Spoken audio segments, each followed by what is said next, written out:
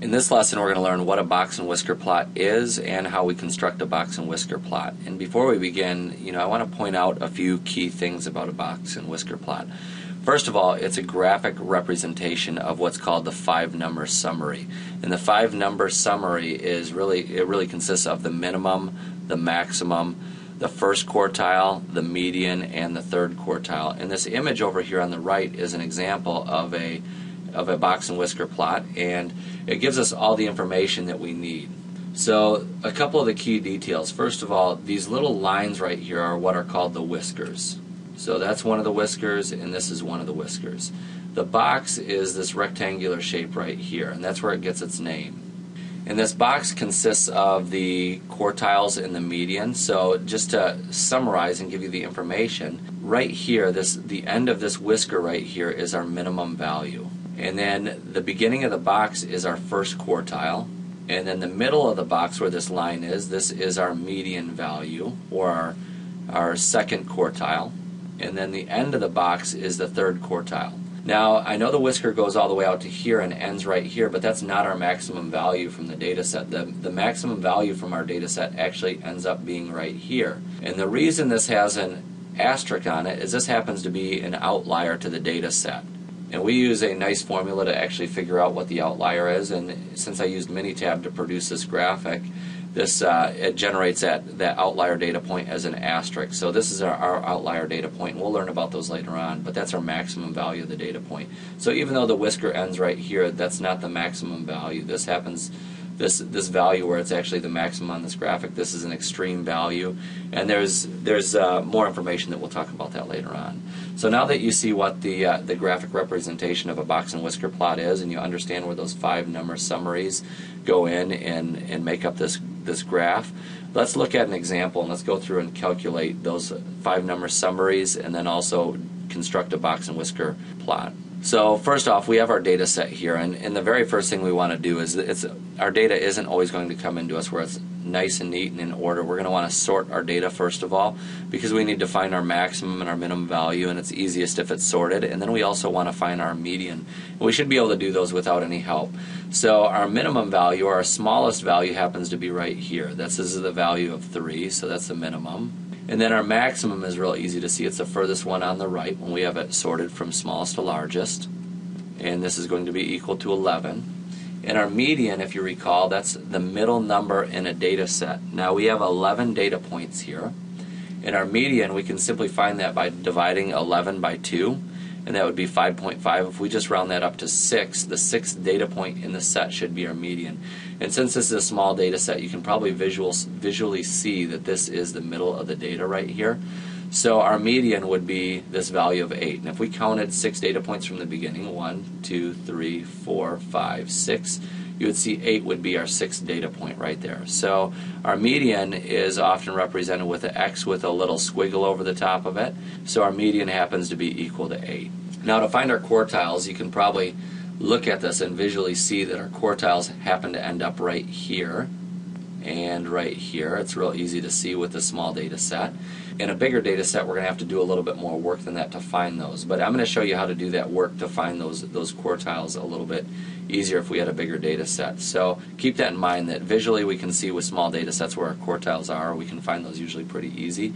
But what we're going to use is this formula right here, and it shows us the location of a percentile. So when we deal with these, the first quartile is really the 25th percentile. So we're going to find the location of the 25th percentile. And this is equal to n plus 1 times the percentile over 100. N stands for the number of data points that we have in our set, or also known as our sample size. So we have 11 data points, so we're going to have 11 plus 1. And this is going to be multiplied by 25 over 100, or 25th percentile. So 11 plus 1 is 12. And 12 times 25 over 100, that's really 1/4. 12 times 1/4, that's going to be 3. So the location of our 25th percentile is our 3rd data point when we have it arranged smallest to largest. So when we look at this and we count over 1, 2, 3, we can see that our first quartile happens to be right here. So this means that Q1 is equal to the value of 5. Now we can do the same thing for the 3rd quartile, or the 75th percentile. So L of 75 is equal to 11 plus 1 times 75 over 100, or 11 plus 1 is 12, and then this is going to be 75 over 100 reduces to 3/4, and 12 times 3/4 is 9. So our ninth data point in this sequence would be our third quartile. So when we count over from left to right, we have 1, 2, 3, 4, 5, 6, 7, 8, 9, and lo and behold, this happens to be our third quartile. So if I label these, this is our minimum, this is Q1, this is our median right here, this is Q3 right here, and this is our maximum right there for the data set. So let me go ahead and write that over here on the left. So Q3 is equal to 10. Now we have our 5-number summary for this data set, and now we're ready to start constructing our box and whisker plot.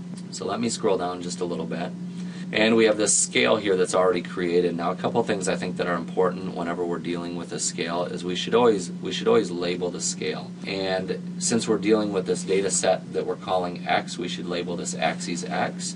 And then we should look at our values. Our smallest value was 3, so we could start off with 3, but I'm going to start off a little bit to the left of that. So I'm going to start off with 2, and then I'm going to use increments of 1. Now once we have our scale labeled, we want to start putting some markings on there so we can construct our box and whisker plot.